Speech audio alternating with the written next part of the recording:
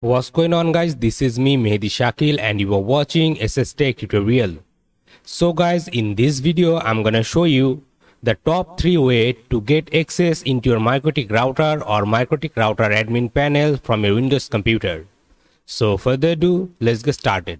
So guys, right now I am connected with my Mikrotik router using this Windows computer. Now let me show you the top 3 ways to get access into Mikrotik router. So first of all, the Winbox method. Using this Mikrotik client software, you can easily get access into your Mikrotik router. You can easily download this Winbox software from Mikrotik official website. Just go to mikrotik.com/download and you will get the option to download this Winbox software. And after downloading it, just double click on it and open it. Then from here, go to this neighbor tab and you will get your Mikrotik router MAC address and IP address. But you have to make sure your computer is connected with the Mikrotik router via the switch or directly or using the console cable. Just click on this MAC address or the IP address.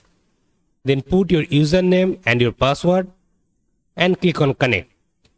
And you will get access into your Mikrotik router using the Winbox software. So this is the number 1 way. Now let me show you a couple of other ways to get access into Mikrotik router. And for this, you have to enable all of those services. So from here, go to IP, then go down, click on services. And here you will get different type of services which are disabled. And you can see here only Winbox is enabled. And that's why we get access using the Winbox software into Mikrotik router. Now another popular way is SSH. Using the SSH terminal or the command prompt, you can easily get access into your Mikrotik router. And for this, you have to enable this SSH option. Just click on it and click on this tick sign and enable it. And here you can see now SSH connection is running on 22 port. Now let me show you how to get access using the SSH. So click on start menu of your Windows computer and search for CMD. Then open it.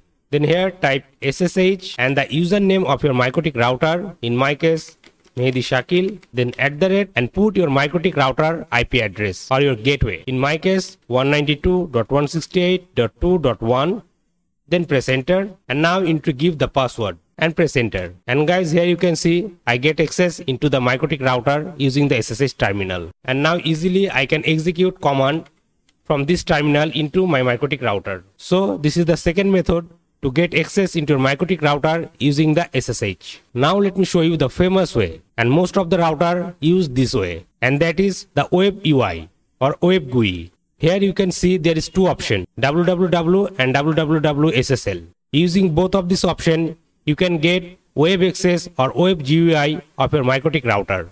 Let me show you using the 80 port, the basic one. Just select this option and enable it. Okay. Now let me show you how to get access into this Mikrotik router using the 80 port or web address. So on your computer, open up your browser, then visit your Mikrotik default gateway.